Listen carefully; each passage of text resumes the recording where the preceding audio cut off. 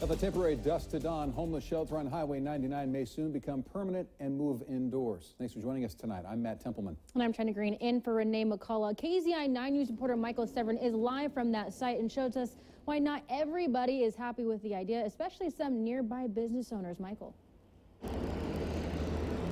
Matt, China, this temporary dusk to dawn shelter is supposed to be here for 60 days, and right now county leaders don't know if it's feasible to make it permanent, but one business owner I spoke to is not happy about the idea. Tents fill the ground at the dusk to dawn homeless shelter on Highway 99.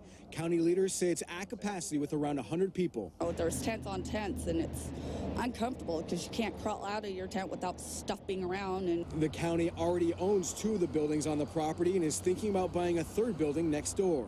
County Administrator Steve Milker-Heisky says right now it's unclear just how many people this proposed shelter would house or how much it would cost. We're looking at the existing building conditions, so evaluating the condition of the existing buildings. We're looking at the site, the 1.5 acres itself, and determining how would a campus actually flow there, what services could we have on site. Bobby Patel, who owns a nearby motel, says he was not for the temporary shelter moving in next door and doesn't want there to be a permanent shelter either. And it's bad impression on a guest and losing a revenue. So it's not a good idea.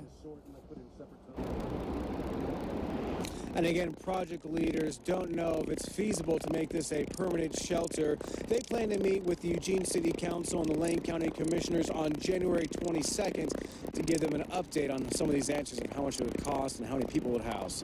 Reporting live in Eugene, I'm Michael Severin, KEZI 9 News.